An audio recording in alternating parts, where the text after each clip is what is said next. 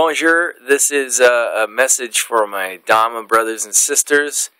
It's been about a week, I guess, since we all got back from the retreat, and I wanted to make a little video for everybody talking about my experience after coming home, and to hopefully encourage us all to keep our practice up and continue on the Eightfold Path, because like Goenka said, we took a tiny step together, really not together, it was our own step, but we were there together,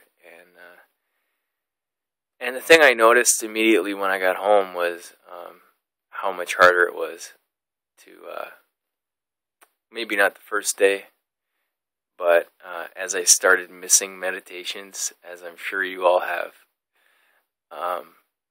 it became harder and harder, and to watch the mind sort of ramp back up from being so much more quiet than it was before going, and to see how that works. The one thing I have been doing is doing some Anapana first, and I know that was part of the instruction anyhow. But like, for example, this morning I did 2 hours of meditation. I did 1 hour of Anapana. No, sorry, I only did an hour and a half. 1 hour of Anapana and half an hour of Vipassana. And just, I've been sort of using the Anapana as a gauge to how deep I am in my subconscious. However, I'm also learning that, so I've been sort of,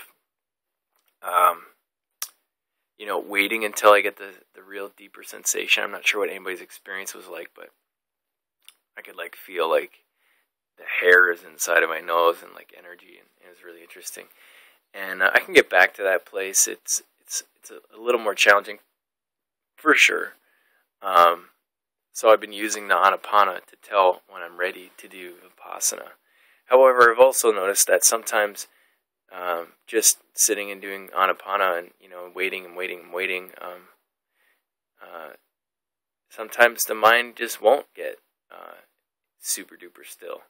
So sometimes starting the scanning, the Vipassana scanning, is what it takes, and it's a different type of focusing, and sometimes just getting into that more quickly really is helping me to deepen my practice.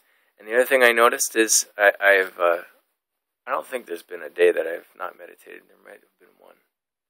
Super busy, but I've mostly been doing 1 hour a day, and I'm sort of back on my 2 hours now. Although I didn't do it last night, so.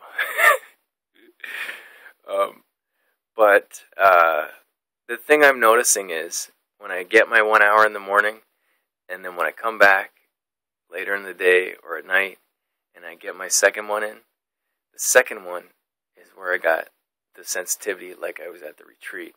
So I'm finding it's really, really important that we do the 2 hours a day, like Goenka says, and really make that hard determination to stick with it.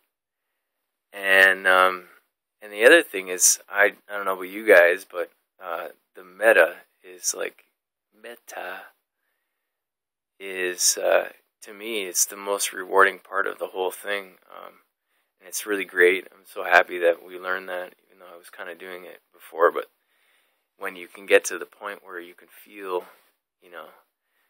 deeper, and these vibrations or whatever, whether you feel it or not, you feel good, and then you offer yourself, may I be happy, may I be healthy, may I be peaceful, may I be safe, may I be liberated, may I be free from all defilements and impurities and anger and hatred and animosity and greed and lust and jealousy. May I know the one true infinite love that is all. May I be liberated. And then you offer that to all beings, near or far, big or small, and human or non-human. And you invite yourself to generate love. I mean, just talking about doing metta is amazing. So, don't talk about it though, do it. Anyways, so I know how hard it can be for some people who work a lot, got kids or something, but I really want to encourage everybody to try to do the hour twice a day, because it does take time to do this. And if we really want to make progress along our spiritual path and really dig deep and